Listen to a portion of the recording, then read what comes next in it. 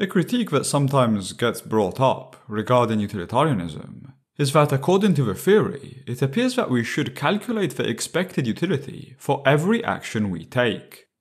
This consists in estimating future happiness, thinking about the foreseeable outcomes, estimating their probabilistic elements, and so on and so forth. A heavy workload. And considering we make many actions a day, it seems like the utilitarian would be constantly calculating.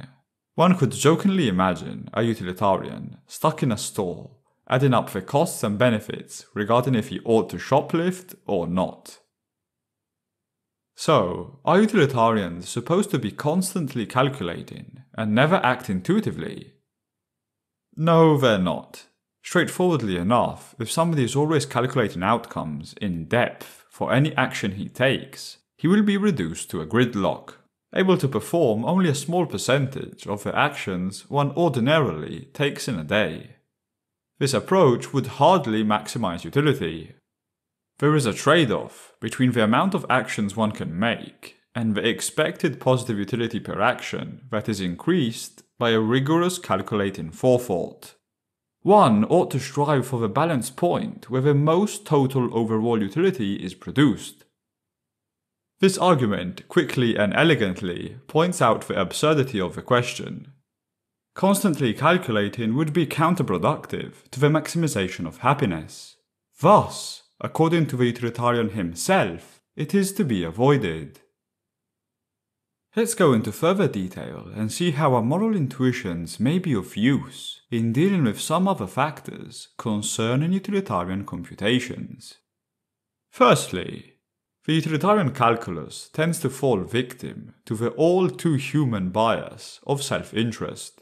In many cases, this could result in us unknowingly estimating quantities in our favor, skewing the eudaimonic calculus for our personal gain.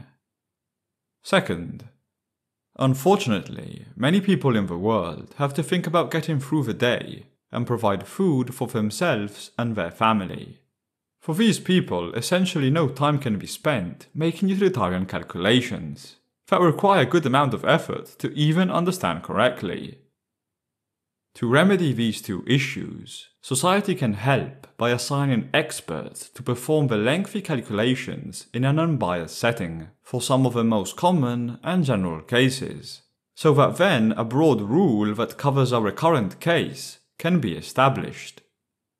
In this way, if one has no time to reflect on performing an action, or if one doubts the accuracy of his moral calculations, he will have a simple guideline to follow that in the great majority of instances will give him the correct answer. Abiding by the rules is way quicker than performing calculations, and they tend to get ingrained in our moral intuitions so that they become second nature. This is due to our biological tendency to conform with the behavior of others, and the desire to not get punished. For these reasons, some utilitarians, like Professor Joshua Greene of Harvard University, see a usefulness in our moral intuitions. Their super-efficiency is a valuable asset to reduce even further the lengthy computations. Hence, for many, and in many general cases, one can follow them, and that will usually coincide with abiding by societal norms, producing positive utility on average. The rigorous calculations can be externalized and performed fewer times by the rule makers. Of course, given their importance, a critical eye on the rule makers is welcomed. We know they are far from perfect. The norms they produce are supposed to be useful instruments. They don't represent morality itself. Indeed, if one believes a rule to not be optimal, he can reflect on it and then speak up about it. If he is correct, that is a valuable, positive utility action in itself.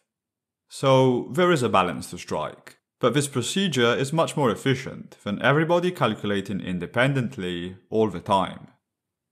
Ultimately, one could be left with a doubt. Can humans utilize their moral intuitions for most cases, and then switch to a more reasoned utilitarian approach when needed? Is this a reasonable ask?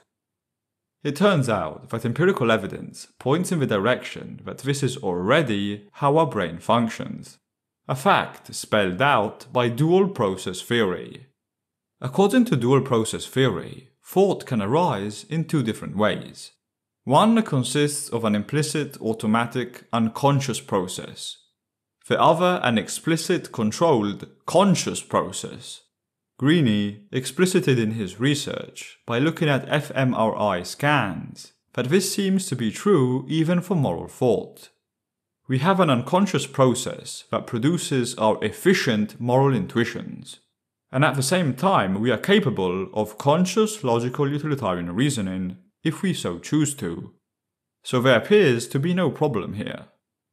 The bottom line is that letting our moral intuitions naturally take the wheel when we are dealing with other issues is a perfectly utilitarian thing to do for the sake of our action efficiency.